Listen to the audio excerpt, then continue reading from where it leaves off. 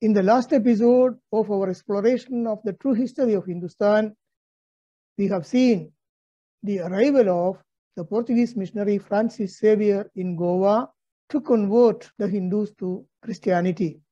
We have also seen that, having witnessed the resistance of the Hindus against the conversion to Christianity, this Francis Xavier had written a letter to the Pope of that period requesting the authorization of the Pope to practice Inquisition in Goa. So in this episode, let us review what exactly was this Inquisition and what were those methods practiced by the Portuguese missionaries to convert the innocent Hindus of Goa to Christianity. Francis Xavier landed in Goa with a resolve of uprooting Hinduism from India and forcing Christian church. So all plans of persecution and oppression of Hindus came along with him. Demolitions of the Hindu temples and idols were undertaken under his guidance and the missionary seal of this particular person. Thus, it was Francis Xavier who laid the foundation for and organized the barbarous system of Holy Inquisition against the Hindus in Goa. See, the intention behind the arrival of this Portuguese missionary was to uproot, to destroy totally Hinduism from Hindustan. And what this poor guy knew about Hinduism. Hinduism was the only philosophy of life which wished the total felicity of the whole world.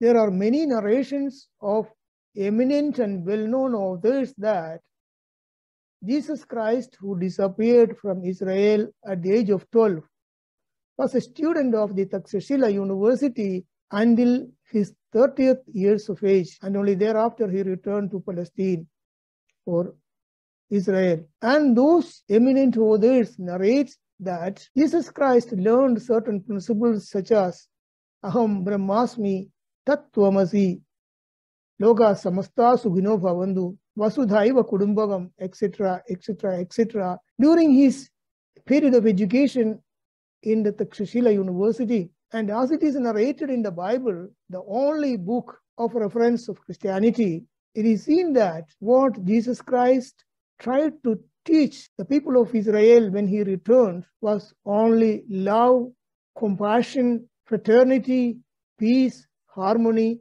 and he even taught to love the enemies.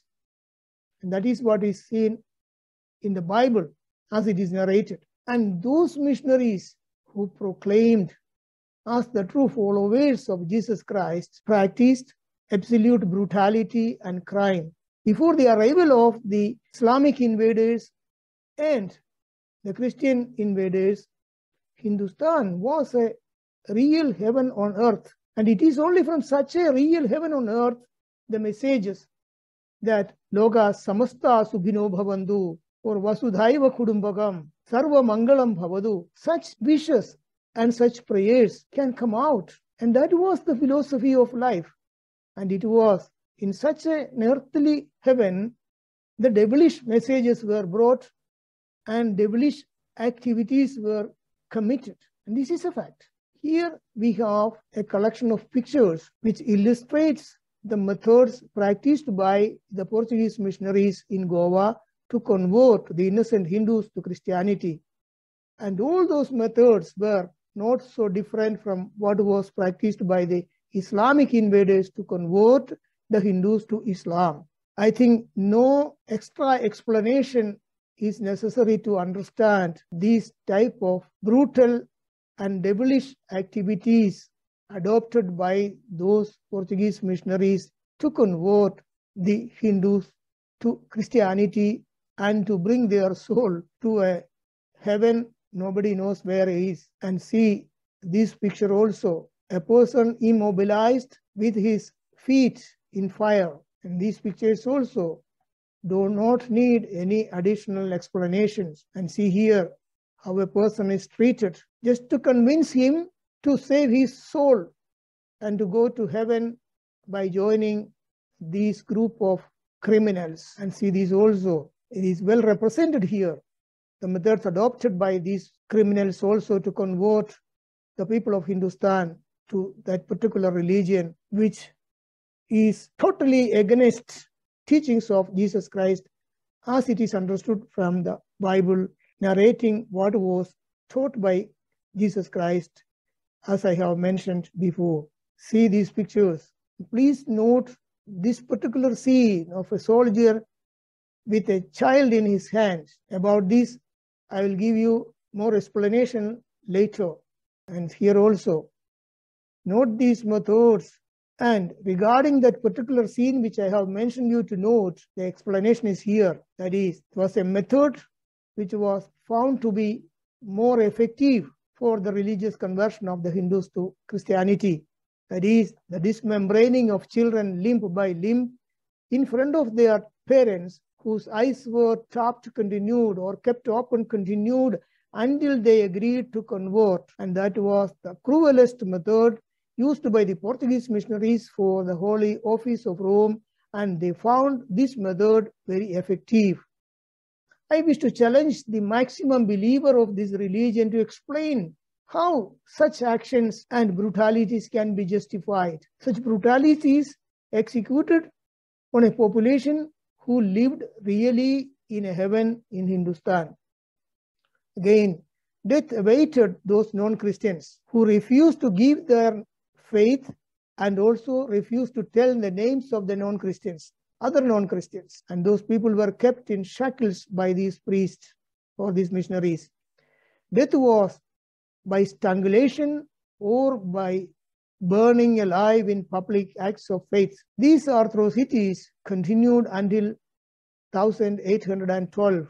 Exact data of the nature and number of Hindu temples destroyed by the Christian inquisitors and Portuguese government are unavailable. 160 temples were razed to ground on the Goa island by 1566. Between 1566 and 67, a campaign by the Franciscan missionaries destroyed another 300 Hindu temples in North Goa. In South Goa, another 300 Hindu temples were destroyed by the Christian officials of the Inquisition. Numerous Hindu temples were destroyed elsewhere. A 1569 royal letter in Portuguese archives records that all Hindu temples in its colonies in India have been burned and or razed to the ground. This Portuguese missionary Francis Xavier was awarded the rank of a saint for converting about 30,000 Hindus to Christianity.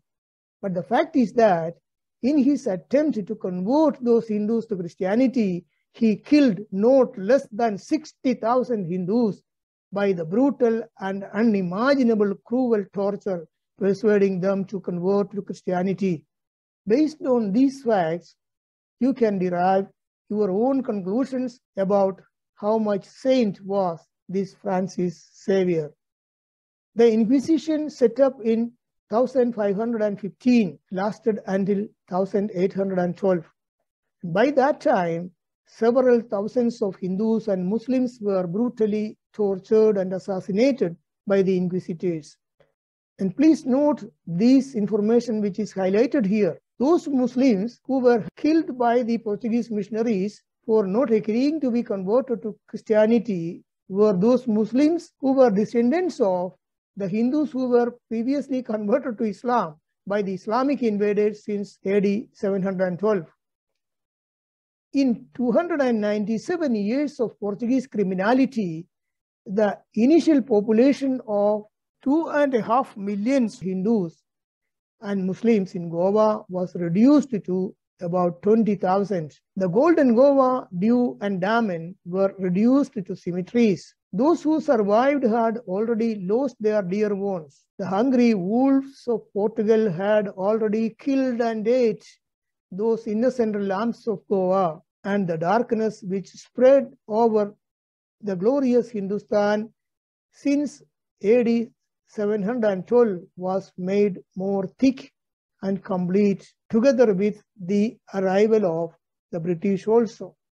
I hope you already have a more or less clear idea about the episodes happened in Hindustan following the arrival of the Portuguese in 1498. In the next episode, we will start reviewing the arrival of the British towards AD 1600 and the episodes or the events happened in Hindustan thereafter. If you feel that this information which I have shared with you are important for a true son or a true daughter of Hindustan to remember and not to forget, then please share this information or these videos or this episode to your friends and relatives of the new generation. So thank you very much for your kind attention to my words. See you in the next episode. Jai Hind.